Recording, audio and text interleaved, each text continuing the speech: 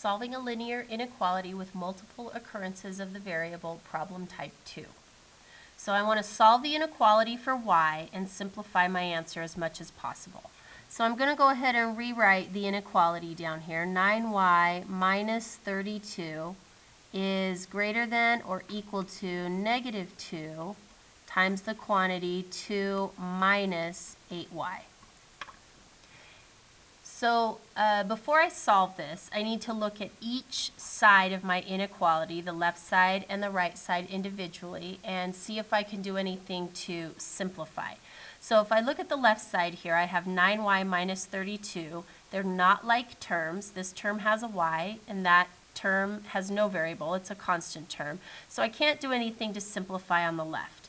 But on the right, I have parentheses, so I can distribute or multiply this negative 2 across both terms inside the parentheses.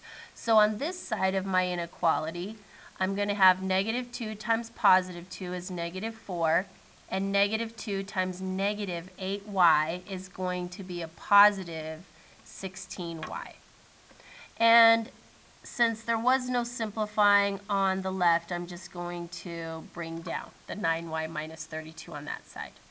So now I have both a variable term and a constant term on each side of my inequality. So the first thing that I need to do is zero out or eliminate one of the variable terms. So I'm just left with variables on one side of my inequality.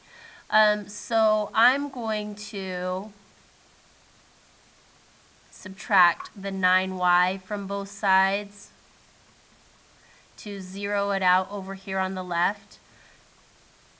And the only reason I chose to do the 9y instead of the 16y is just because 9 is smaller than 16.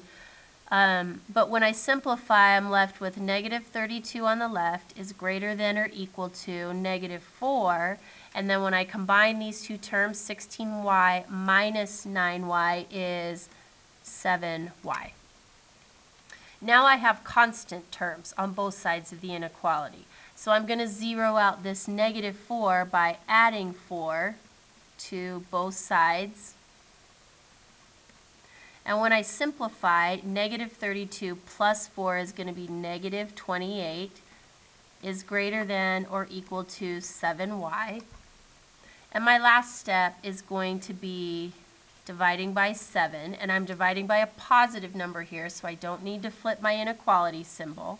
But when I simplify, I'm going to have y on the right, and negative 28 divided by 7 is negative 4 on the left.